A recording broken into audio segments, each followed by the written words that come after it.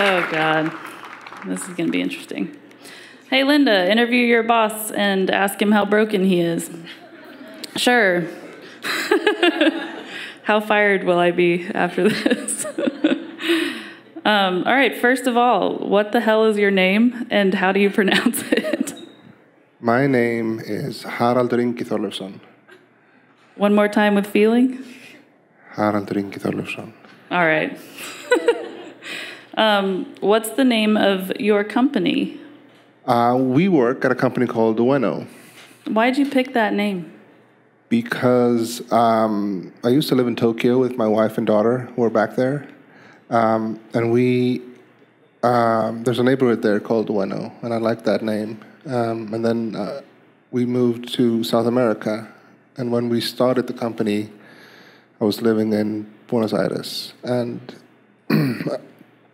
I remembered the name of that part of the city in Tokyo, and then one of my favorite words in Spanish is bueno, and it kind of matched.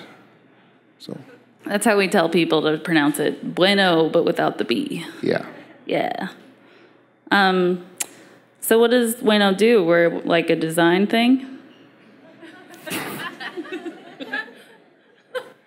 Yeah, we do design and development of things. And I don't really want to talk about that. Well, I just want to give people some context. Okay. Why you're here. Okay, we design digital things and build them. That makes sense.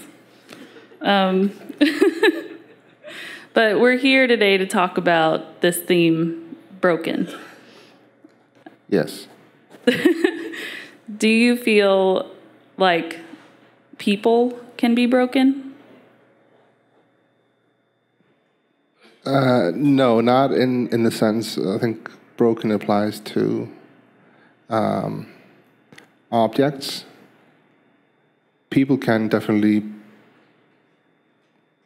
get cracked a little bit, but or unhinged, but they can come back together in different ways, I think.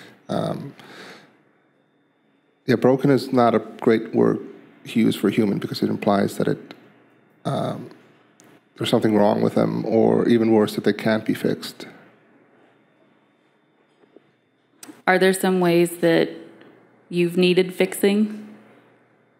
Yeah, for sure. When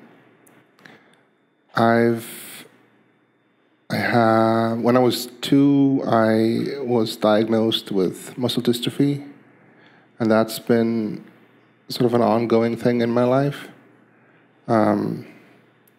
My mom died when I was 11, and I was a very active drinker and drug user for a while. Would you call yourself an alcoholic? Absolutely, yes. And I'm depressed. So there's a few different things going on. So are those things that are just underlying, unchangeable things about your life?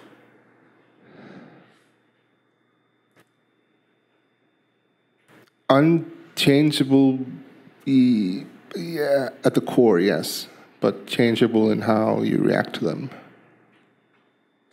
So you find a workaround? For most things. More or less. Yeah. So let's talk about the wheelchair. How long have you been in that thing?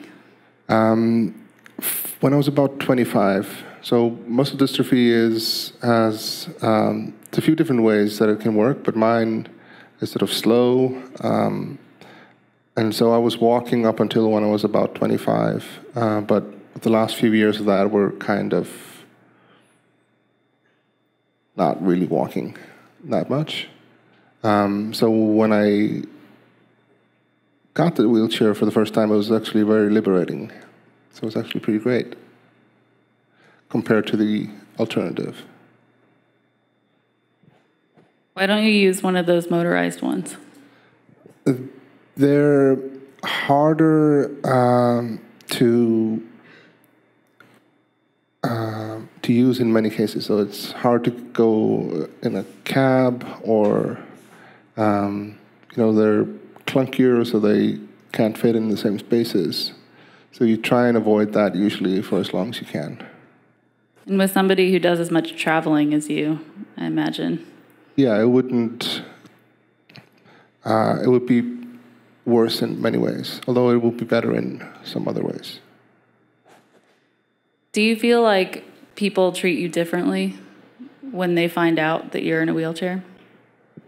Sometimes, yeah. Because I used to do freelance a lot, and I was kind of all over the place, and I wasn't. I used to work on projects for a very long time with people and just over video chat. It's always interesting then when you meet them for the first time, and they were kind of like, oh, and you sort of wait for them to sort of fake not noticing. I think I had to fake not notice it. I remember because we met on Twitter, and Hallie invited me to his office, and I had no idea, and I walked in, and there's this part of your brain that's just like, I'm going to be the person who's totally cool about this and doesn't treat you any differently at all. And since I've been working with you for so long, I've watched people have an array of reactions, like when they see you for the first time. It goes from being like overly nonchalant about it to treating you almost like a child sometimes. Is that a common? Yeah, and I've been handed. I've been given money in the street. You've been doing what? I've been given money in the street. Are you serious? I think that's just your beard, man. I look a little scruffy. Yeah. And things, I've been given things in the street, like sweaters and stuff. Oh my God. Dude. We're going to take you to like Barney's after this and fix you up.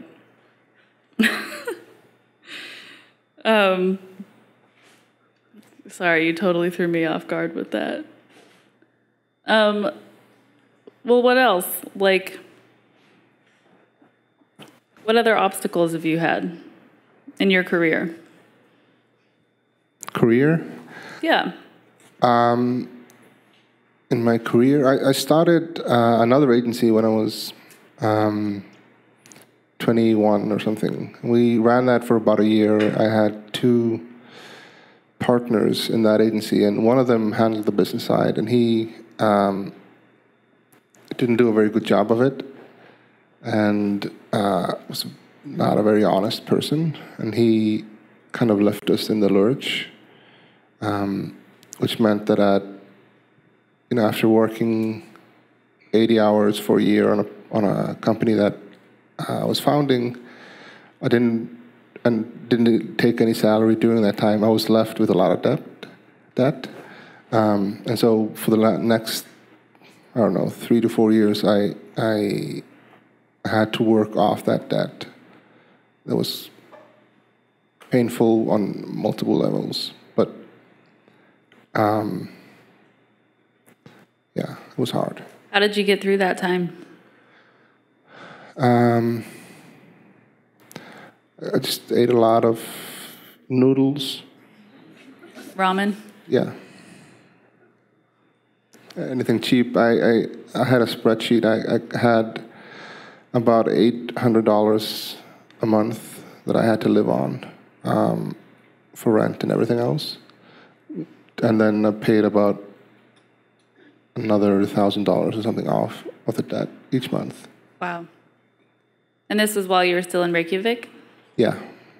So were you just still like working your ass off and freelancing and getting better at design through that time? Yeah, and I was in school as well, so I went to study some stuff. What'd you study? I started in engineering. I did that for 3 days. I was already like 2 weeks behind. And so my friend was studying philosophy, so I went to study philosophy. Then once I'd done that, I thought I need something practical. And so I went to study finance. which was just interesting, but not very interesting. But I did like it enough that I was going to take a master's degree in economics, and then I did that and didn't finish it though. Didn't finish school? Didn't finish school. Why not? Drop out. I don't know. I thought, what am I going to do with this degree when I'm done? And I couldn't find a suitable job in my head. The courses were interesting, but I didn't really see myself doing that forever. So I went back to design, because I was designing at that time to support myself. So what came next, if not a super fancy job in finance? Then I worked at agencies in Iceland for a long time. Moved to New York when I was 28 or so to work at an agency called Cuban Council. Was there for about a year. What happened? I got fired. Was that the first time you'd been fired? Yeah, that was the first time, not the last time. What did that feel like? It feels very bad. If anybody's been fired, they know it's not. I deserved it. I wasn't a good employee, but it still felt very bad. And then what happened after that? Because if you were fired from your job that you had a visa with. Oh, right. Yeah, I got kicked out of the country as well. You also, same day, are deported. Not same day, but same day I got notice that I had to leave. Wow. So you packed everything up, went back to Iceland. Yeah, I was drunk for 5 years. And you were drunk for 5 years. Yeah. So how the hell do you end up in San Francisco owning a design agency? And then, I was a pretty functioning alcoholic. So I would drink every day, but I was working. And I would design drunk. And have meetings drunk. Were you just really good at hiding it? I don't know. Nobody called me out on it. I don't know if they were all so nice or what it was, but yeah, maybe.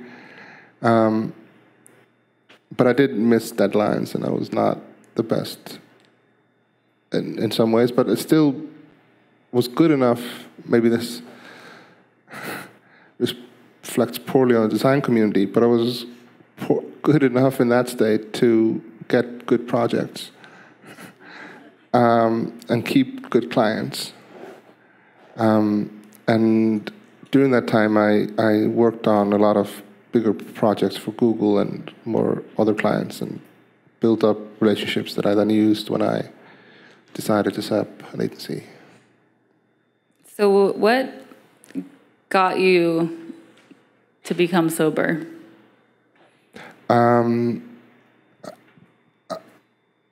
There was an event when I was, this was about 5 years ago. I was drunk and I had a fight with my wife, and we weren't married at the time, but we almost broke up because of it.